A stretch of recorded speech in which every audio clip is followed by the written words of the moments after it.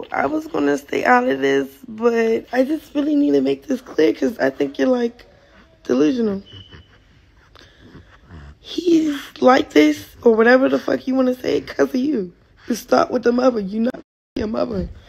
You like a weirdo. Like, you like clout. Like, I don't know. My mother don't do this. She don't do Instagram, none of that. Like, my family don't do Instagram beef, none of that. Like, you're not really family to him. And the only reason why you left after you got beat up was because I wasn't going nowhere. You know what it is when what it is.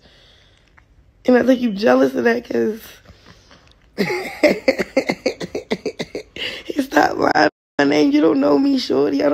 That's crazy. Why is you doing this? It's going to be real sad when you really can't ever you can never get your son back. Like,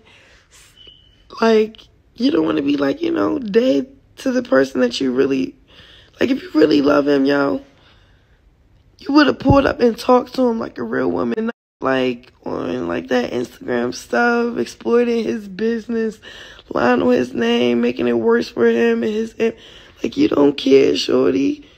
You feel like somebody owe you. Love don't got no cost to it, yo. You weird. I don't care what nobody's saying. You weird. And you acting like you don't know where I be at. Pull up again, shorty. We can have that second fade. That's fine. You and your daughter. Y'all don't scare me. For real. So